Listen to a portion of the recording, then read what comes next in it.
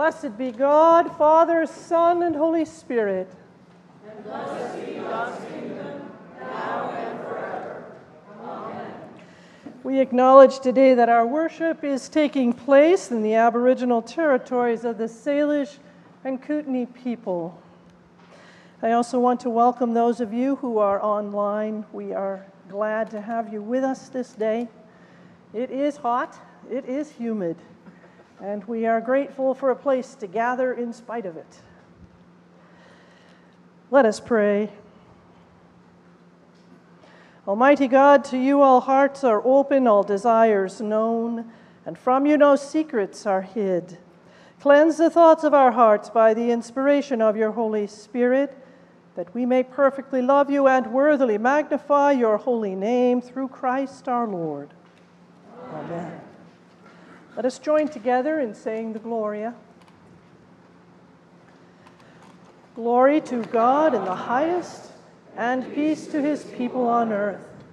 Lord God, heavenly King, almighty God and Father, we worship you, we give you thanks, we praise you for your glory.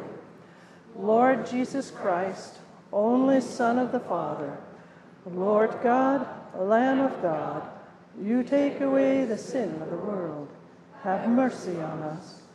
You are seated at the right hand of the Father. Receive our prayer. For you alone are the Holy One. You alone are the Lord. You alone are the Most High, Jesus Christ, with the Holy Spirit, in the glory of God the Father. Amen. The Lord be with you. And also with you. Let us pray. Let your continual mercy, Lord, cleanse and defend your church. And because it cannot continue in safety without your help, protect and govern it always by your goodness. Through Jesus Christ our Lord, who lives and reigns with you and the Holy Spirit, one God forever and ever. Amen. Please be seated.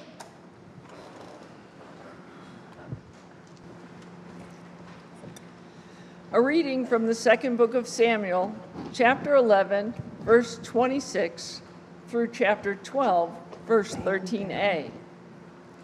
When the wife of Uriah heard that her husband was dead, she made lamentation for him.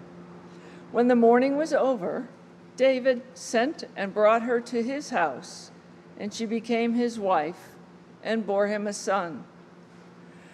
But the thing that David had done displeased the Lord, and the Lord sent Nathan to David. Nathan came to him and said to him, "There were 2 men in a certain city, one rich and one poor. The rich man had very many flocks and herds, but the poor man had nothing but one little ewe lamb, which he had bought. He brought it up, and it grew up with him and with his children. It used to eat of his meager fare and drink from his cup and lie in his bosom, and it was like a daughter to him. Now there came a traveler to the rich man, and he was loath to take one of his own flock or herd to prepare for the wayfarer who had come to him. But he took the poor man's lamb and prepared that for the guest who had come to him. Then David's anger was greatly kindled against the man. He said to Nathan, "As the Lord lives, the man who has done this deserves to die. He shall restore the lamb 4-fold, because he did this thing, and because he had no pity." Nathan said to David, "You are the man.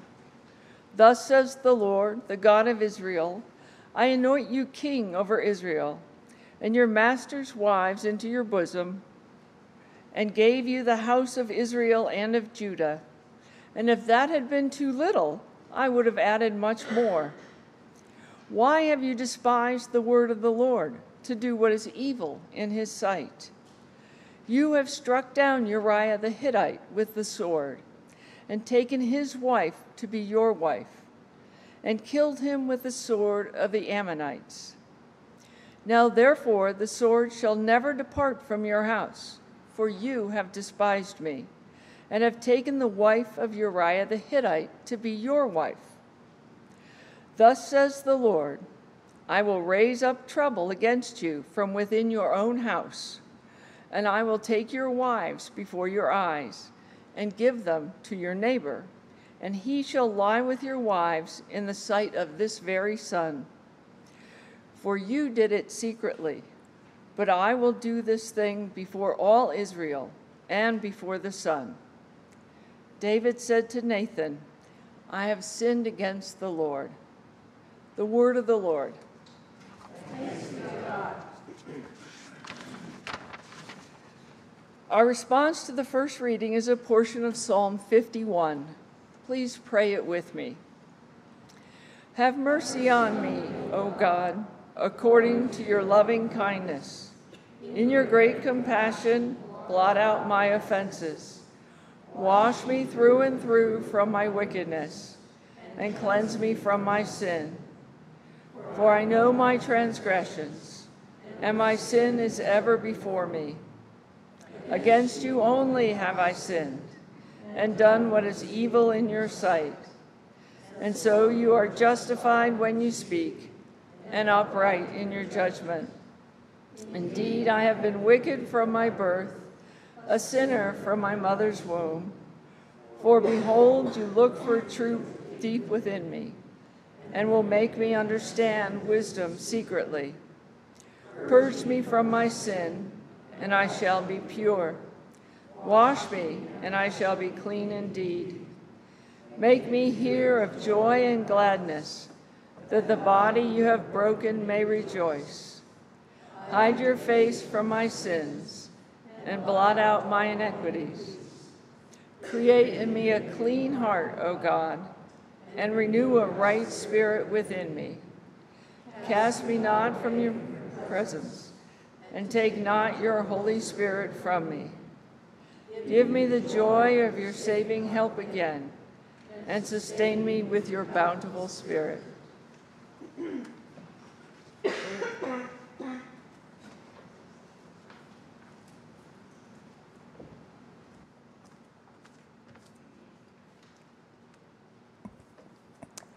A reading from Paul's letter to the church in Ephesus, chapter 4, verses 1 through 16. I, the prisoner in the Lord, beg you to lead a life worthy of the calling to which you have been called, with all humility and gentleness, with patience, bearing with one another in love, making every effort to maintain the unity of the Spirit in the bond of peace. There is one body and one Spirit, just as you were called to the one hope of your calling. One Lord, one faith, one baptism, one God and Father of all, who is above all and through all and in all. But each of us was given grace according to the measure of Christ's gift. Therefore it is said, when he ascended on high, he made captivity itself a captive. He gave gifts to his people. When it says he ascended, what does it mean but that he had also descended into the lower parts of the earth? He who descended is the same one who ascended far above and all the heavens, so that he fill all things. The gifts he gave were that some would be apostles, some prophets, some evangelists, some pastors and teachers, to equip the saints for the work of ministry, for building up the body of Christ, until all of us come to the unity of the faith and of the knowledge of the Son of God, to maturity, to the measure of all full stature of Christ. We must no longer be children, tossed to and fro and blown about every wind of doctrine by people's trickery, by their craftiness in deceitful scheming. But speaking the truth in love, we must grow up in every way into him who is the head, into Christ, from whom the whole body, joined and knit together by every ligament with which it is equipped, as each part is working properly, promotes the body's growth in building itself up in love. The word of the Lord. Thanks be to God.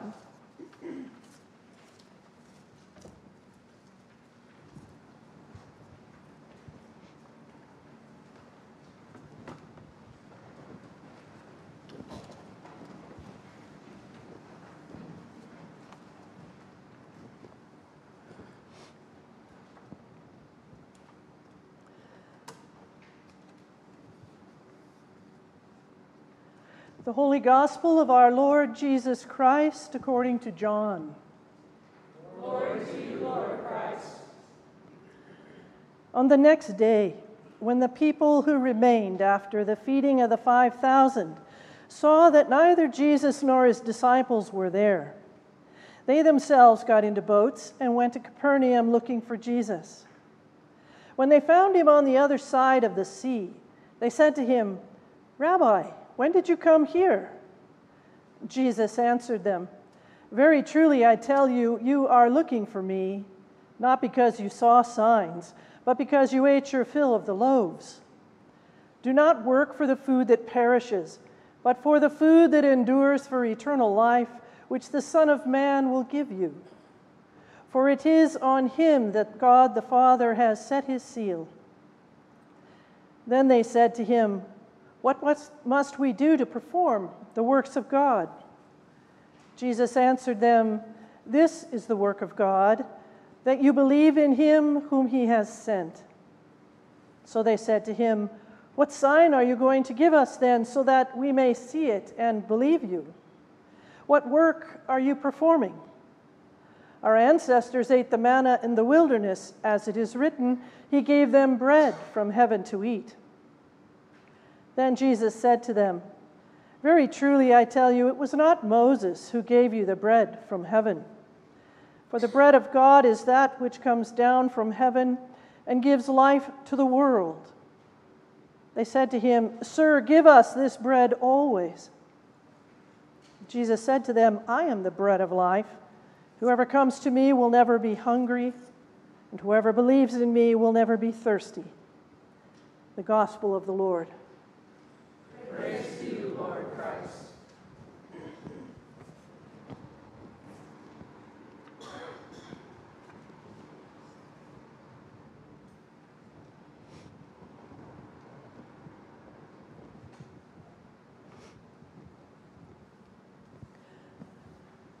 May the words of my mouth and the meditations of our hearts be acceptable in your sight, O Lord, our strength and our Redeemer. Amen. I just want to make sure everyone can hear me all right in the back. I know there are fans running and there may be there. Can you hear me okay? Okay, thank you. I'm not used to this heat any more than you are. Maybe some of you from the south or the east do better. But I'm a Californian born, so west and dry is about what I'm used to. So this morning I would like to stay with that Hebrew lesson about David. It's the piece that comes after last week's reading, that he was with Bathsheba, the Hittite's wife, and that she was pregnant from that. He is trying to cover his tracks.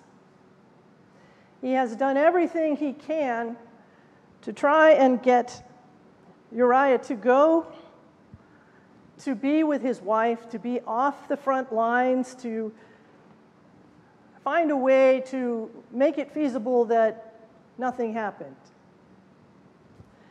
And Uriah just isn't going to do that. He is thinking about others. He's thinking about those on the front lines that he left. He's thinking about those who serve David, and they are doing their best to do what he asks, and he wants to be with them and stay focused with that, and does not want to be, shall we say, in a better space than they are. David tries a couple of times, even makes him drunk to try to do this. So by the time this story is being told by Nathan, we now know that Uriah was killed on the front lines, where he was sent back and put in the front in order to be killed. Or that was the hope for David. Not one of David's proudest moments. A lot like us. Maybe not to that scale. But we all have our moments. and some of them can be extremely ugly.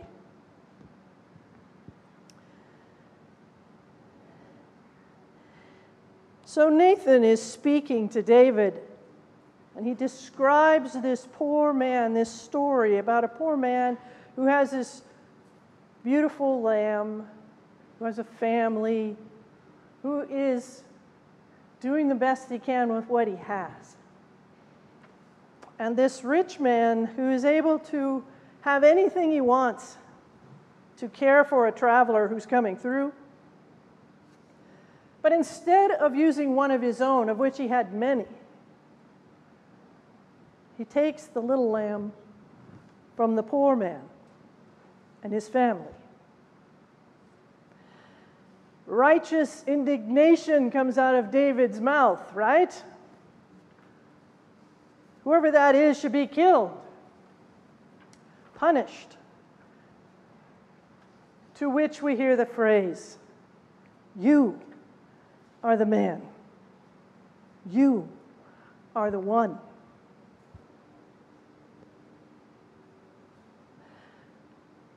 I find it difficult to believe that unless we're really, really young, we haven't had an experience where those words echo for something that happened in our lives way back. Could be when we're tiny, could be middle-aged.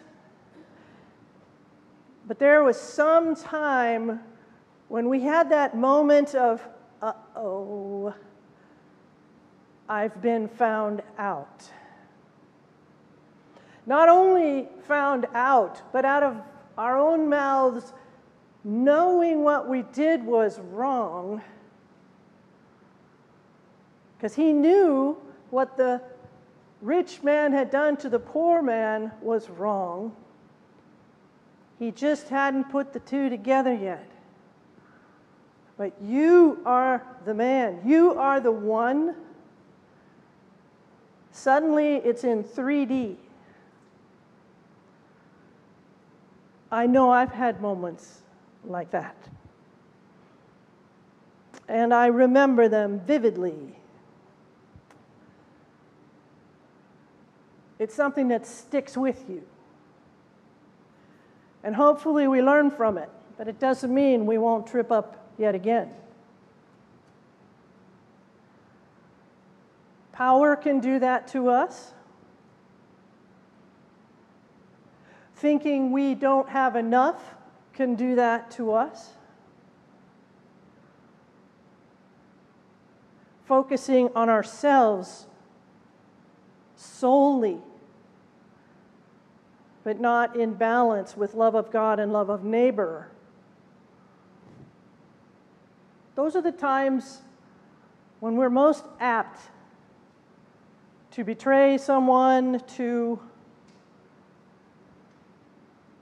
know that we're doing something wrong and still do it, or to do it and then suddenly realize it and then spend our time trying to figure out how to cover it up. It is a most human thing to do. Doesn't make it the right thing to do or the best thing to do, but it is part of who we are in our brokenness. We're not perfect. We don't have it all together. And right now we're going through, probably in my lifetime, one of the most difficult times in our nation's history for all kinds of reasons, and in the world itself, when you think about the big picture and all that is going on.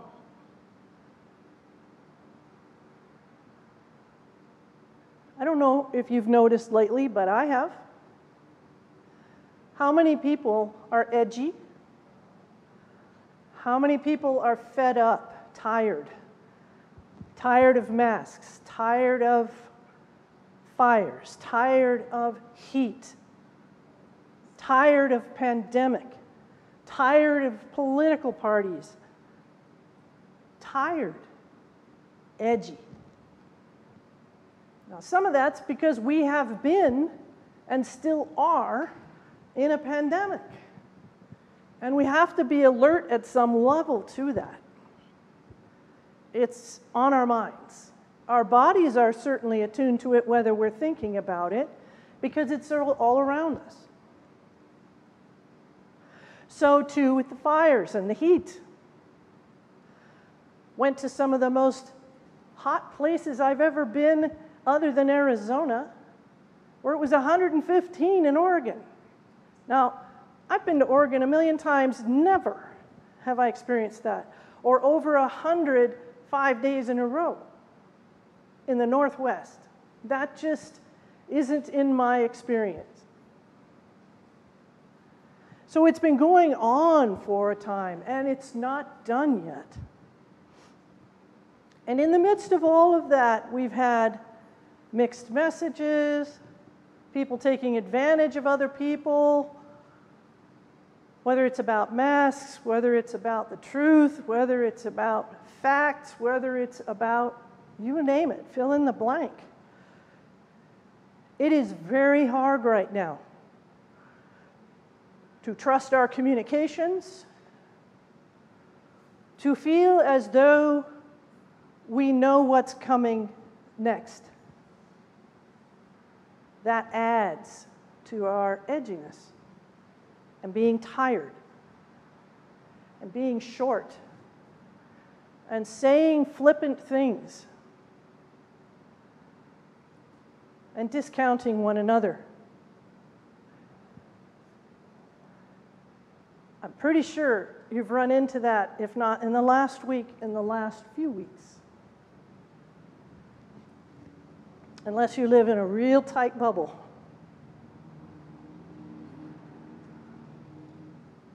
During times like this,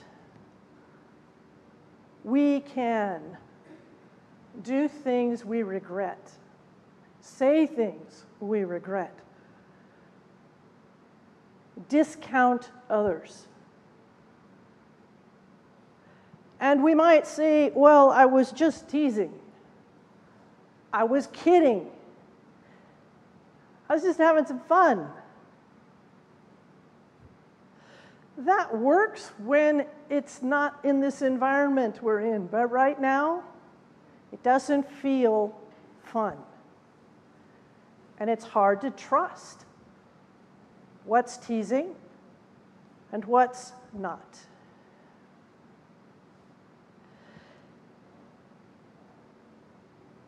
How do you deal with that? How do we as Christians deal with that? We can't control everything. But we do have our individual choices. And we can pause before we speak, or pause before we act.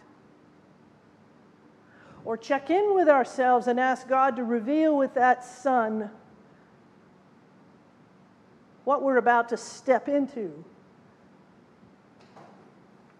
That perhaps we might step back instead of forward and avoid a situation that we later regret.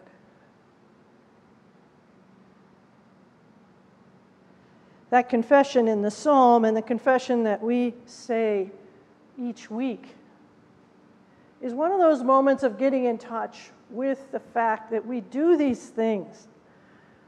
So often we hardly think about it, unless it's a really big one, where we know in our gut we did wrong there. We harmed another. And we're complicit, perhaps, with another.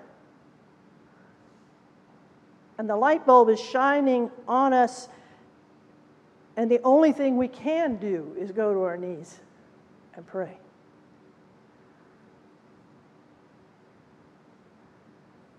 The message from Nathan is justice will be served, and God will do that. But that doesn't remove our need to own what we've done and to allow God to set us back on a new path. because the path we took off on was not helpful. I want to ask you to be especially aware in these times, not only for caring for yourself, but thinking about those around you, thinking about the big picture.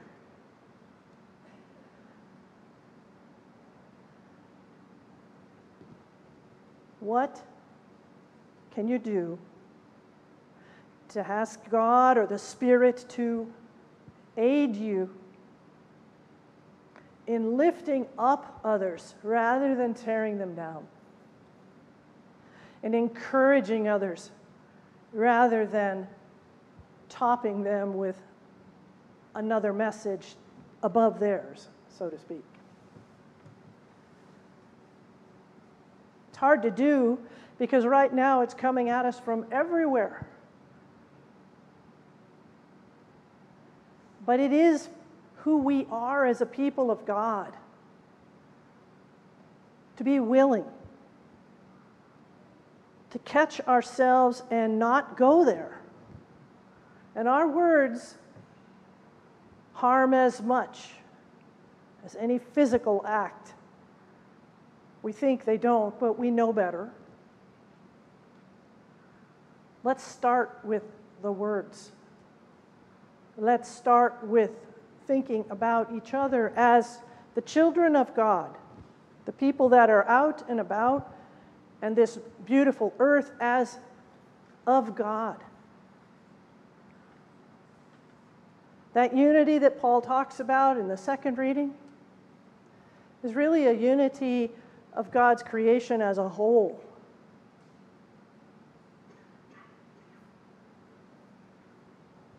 So don't let us break it down into tribal wars. Who's better than who? Let us be mindful. Let us be grateful. And let us live out of that place of gratitude so that God's love does come through and does bring forgiveness and hope and joy in the midst of difficulties. That God may produce transformation and grace, renewal. Let us love one another. Amen.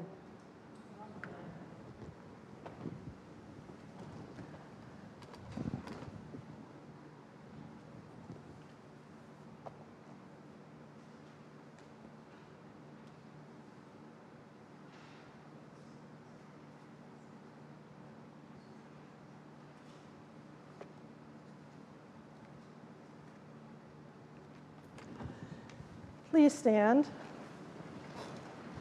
and let us join together in saying the Nicene Creed.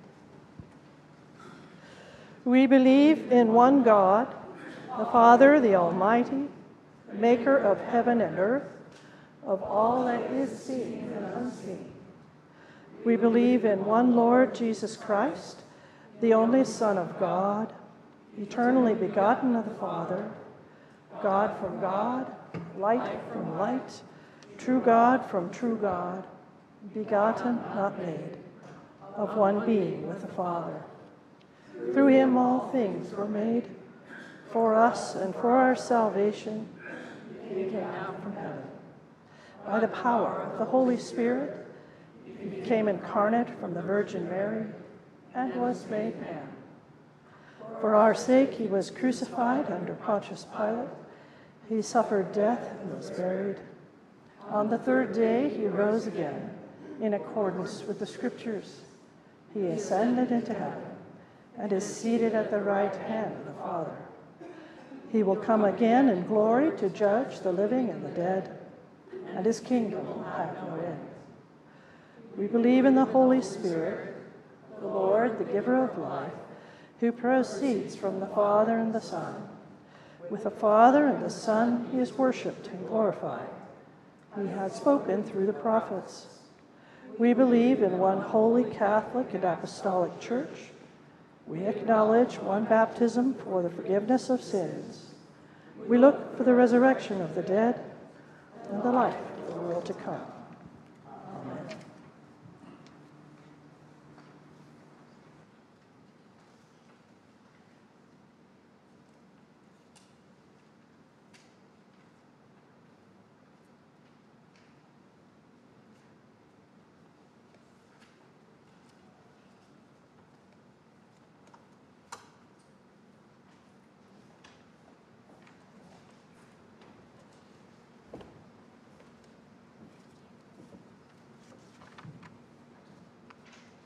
The prayers of the people are guided by Form 3, found on page 387 of the Book of Common Prayer and in the service leaflet.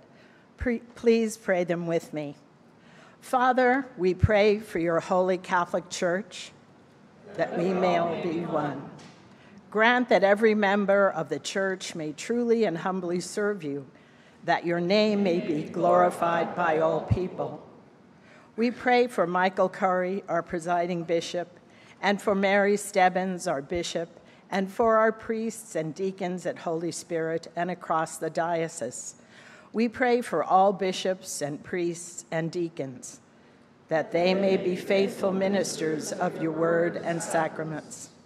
We pray for all who govern and hold authority in the nations of the world, that there may be justice and peace on earth.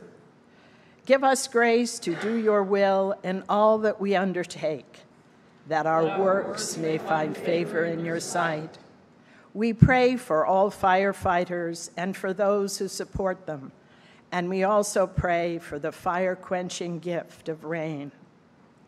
Restore with your love all those who are in prison, poor, hungry, oppressed, addicted, homeless, sick, suicidal, or fearful. Today, we pray especially for Aon Weedell, Dick Weedell, Chris Roberts, Dawn Russell, Maggie Teague, Carson Wood, Mary Ellen, Graham, Dawn, Charlotte, Mariana, Joel, Thomas, Paula Houston, Michael John King, Jasmine, Linda, the Hedrick family, James, Billy, Sam Orr and family, Cal, Frank, Anthony, and Benjamin Horton, Jeffrey Allen and Foxy, the Leanne Martin family, the Hannah Abbott family, the Carey family, the Yeager family, the Jesse Sims family, Colin Bingham, Dante Olson, Bob Deaton. And we also pray that there would be an end to harm of the innocent, and in silence or aloud for any others who we lift to you now.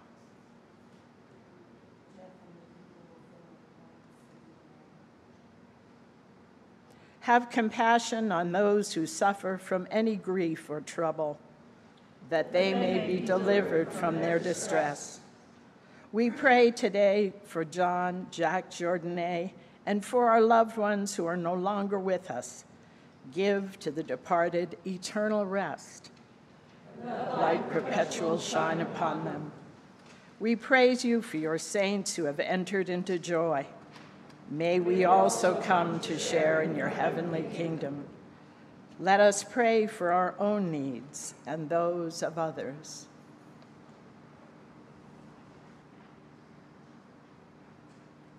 Let us confess our sins against God and our neighbor.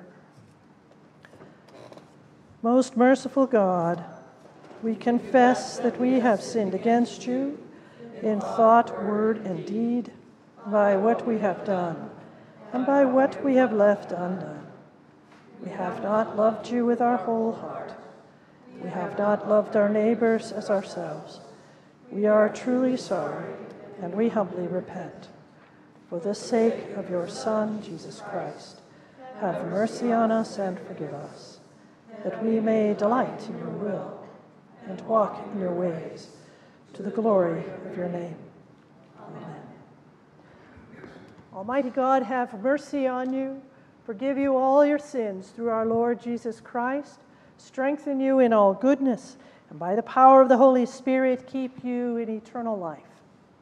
Amen.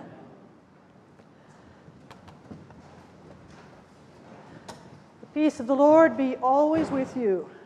And also with you. Take a moment to share a sign of the peace.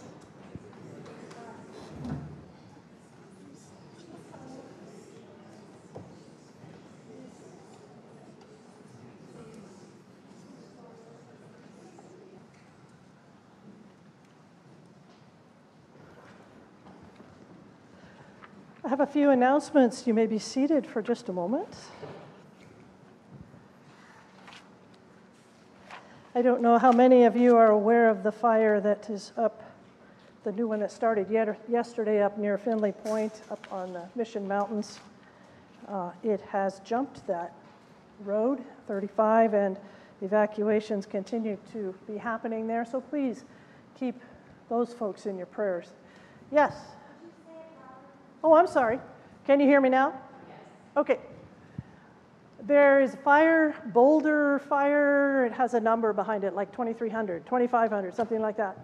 That is above the Finley Point area in the Mission Mountains. It started yesterday. It reversed direction and started coming downhill in the middle of the night and has jumped 35. They have lost several homes already. So please keep those folks, especially in your prayers right now. These fires could be anywhere, could be right here in a few days. We just don't know. So be very careful out there. And we do have some folks that have property up that way. So hopefully all is well with them. I haven't heard anything further at this point. Certainly we know the smoke is billowing in, and some of you, if you're down the Bitterroot, are experiencing that even more than we are. So I've been thinking about you a lot. Please note we have a memorial service for Jack Jordan that will be held August 7th, that's next Saturday, at Discovery Alliance Church. That's a church that's behind Home Depot. And everyone is invited. Anyone who wants to be there is welcome. And then there will be, after the reception, an interment service outside here at 4 p.m. So if you can't make one, you might be able to make the other. But just so you know, the information is in your bulletin. There is a special free film screening of Jacinta, a film about generational trauma. That is parenting place emphasis. Dorsey asked that we highlight that for you and encourage you to participate in seeing that.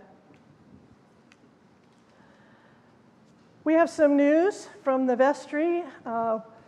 Vestry has approved the use of at least 2/3 of our downstairs space in the parish hall for the Christian Montessori school that currently uses a portion of the Orthodox Church as well as the Presbyterian Church. And they are seeking to have a place for a year or two where they can care for 6 to 15-year-olds, or 12-year-olds, excuse me, no more than 15 children, but to be able to have a place that they can be, because the one at Presbyterian Church is no longer available to them. The vestry has agreed to that. They are going to start moving into the facility here on Monday. The school doesn't actually start until September 1, but you will see children coming and going. They will be starting somewhere around 8:45 in the morning. Drop-off will be around that time out front. They will be using primarily this outside entrance with the downstairs, cement downstairs and in that we don't use, but it goes right to a mud room down there. So they will be using that. They will also use one day a week for a few hours the kitchen, so they can have some cooking classes. That might be outside teaching dance or having some activities like that. And trying to think what else. The tower room during the day will be a teacher's lounge available to them. The specifics of the lease are being typed up now in a form that we can review tomorrow night as a vestry and finalize. but they've already approved them coming in, and we're just working on the details now. But I thought it was important that you know about that.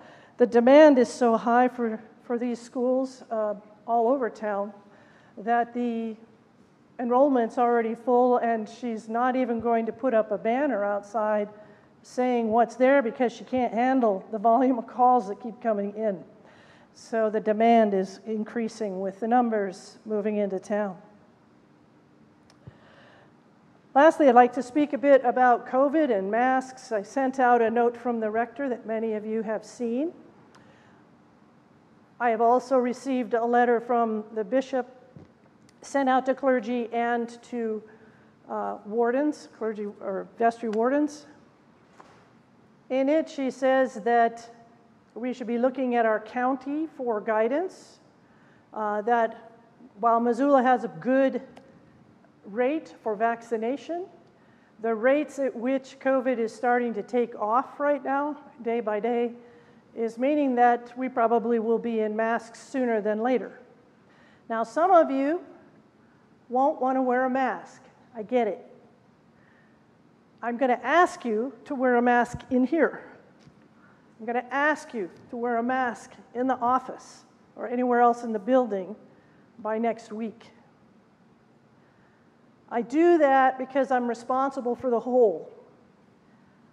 And at this point, I'm thinking about our children who aren't vaccinated yet. I'm thinking about adults I know who want to come and aren't vaccinated because they medically can't have it. It's a simple thing for us to put a mask on and then take it off. It's hot. It's hard to use. I get it. I really do. But I can tell you right now, by next Sunday, we will be wearing masks, okay? And that's on me. I'm making that decision based on what I'm hearing elsewhere. I'm not waiting for the bishop to tell us to do it. She's had to do that already up in Flathead because their numbers are skyrocketing. I talked with one of our own here who works in the hospital over at St. Pat's, and her practice now is wearing them whenever she's in a public place so that she doesn't contract it or doesn't give it. And the fact that even though we're vaccinated and I can still be a transmitter in huge volume means we have to change and think about that balance I was speaking of earlier. So I'm not real thrilled with it, but I also understand it. My science side says that, but my Christian side says, hey, this is something we're going to need to do. And hopefully, by doing so, we won't have an explosion, and we won't have our hospitals full. I think that's enough to be said. Just want you to understand where I'm coming from, okay? Okay, and anyone who has a birthday or anniversary you would like to celebrate today? All right. I'm going to grab a prayer book here. Thank you. Thank you, Anna. Please turn in your prayer books to page 830. 830. And Judy, I'm going to ask you to come right here. Thank you. And we'll say prayer number 50 for Judy. Okay. We're also birthdays. Oh, birthdays? Yes. Oh. Both of us. Anniversary in a couple weeks. And, okay. You faked me out. You faked me out on that. So anniversary and 2 birthdays coming up. Anniversary coming up. I'll be darned. All righty. There we go. So we'll start right over here with the birthday prayer. Number 50. O God, our times are in your hands.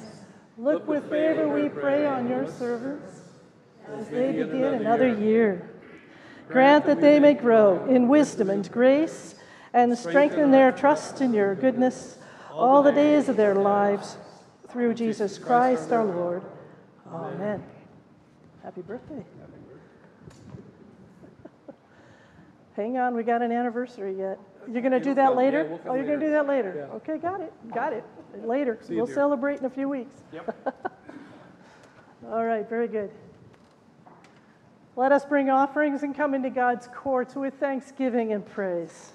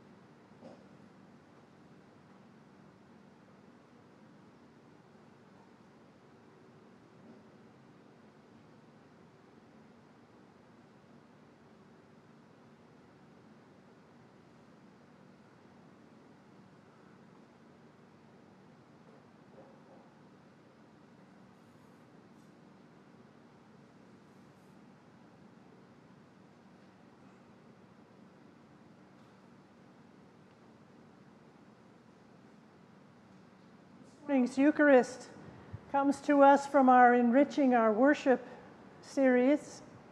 It's an opportunity to expand the language of God, both from Scripture and music and so on.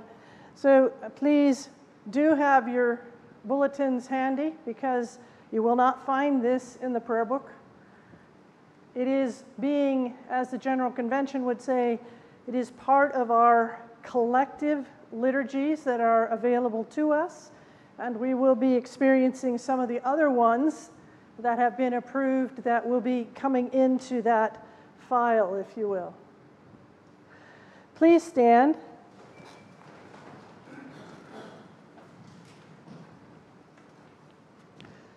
The Lord be with you. And also with you. Lift up your hearts. We lift them to the Lord. Let us give thanks to the Lord our God. It is right to give God thanks and praise. It is right and a good and joyful thing always and everywhere to give thanks to you, Father Almighty, Creator of heaven and earth. For you are the source of light and life. You made us in your image and called us to new life in Jesus Christ our Lord. Therefore we praise you, joining our voices with angels and archangels and with all the company of heaven, who forever sing this hymn to proclaim the glory of your name. Holy, holy, holy Lord, God of power and might, Heaven and earth are full of your glory. Hosanna in the highest. Blessed is the one who comes in the name of the Lord. Hosanna in the highest. We give thanks to you, O God, for the goodness and love which you have made known to us in creation, in the calling of Israel to be your people, in your word spoken through the prophets, and above all in the word made flesh, Jesus, your Son. For in these last days you sent him to be incarnate from the Virgin Mary, to be the Savior and Redeemer of the world. In him you have delivered us from evil and made us worthy to stand before you. In him you have brought us out of error into truth, out of sin into righteousness, out of death into life. On the night before he died for us, our Lord Jesus Christ took bread, and when he had given thanks to you, he broke it and gave it to his disciples and said, "Take, eat, this is my body which is given for you. Do this for the remembrance of me."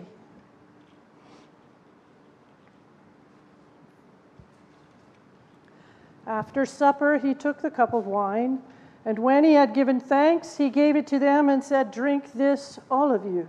This is my blood of the new covenant, which is shed for you and for many for the forgiveness of sins. Whenever you drink it, do this for the remembrance of me." Therefore, according to his command, O Father, we remember his death, we proclaim his resurrection, we await his coming in glory. And we offer our sacrifice of praise and thanksgiving to you, O Lord of all, presenting to you from your creation this bread and this wine. We pray you, gracious God, to send your Holy Spirit upon these gifts, that they may be the sacrament of the body of Christ and his blood of the new covenant. Unite us to your Son in his sacrifice, that we may be acceptable through him, being sanctified by the Holy Spirit. In the fullness of time, put all things in subjection unto your Christ, and bring us to that heavenly country where with all your saints we may enter the everlasting heritage of your sons and daughters. Through Jesus Christ our Lord, the firstborn of all creation, the head of the church, and the author of our salvation. By him and with him and in him, in the unity of the Holy Spirit, all honor and glory is yours, Almighty Father, now and forever.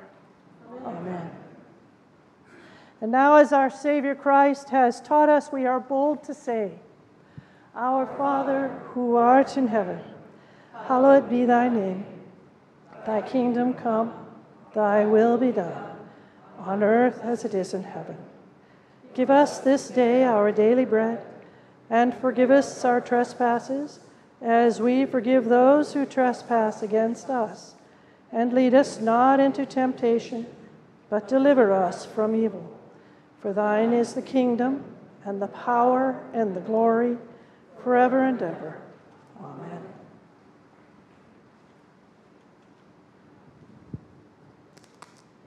Alleluia, Christ, our Passover, is sacrificed for us. Therefore let us keep the feast. Alleluia. These are the gifts of God for the people of God. Take them in remembrance that Christ died for you, and feed on him in your hearts by faith with thanksgiving.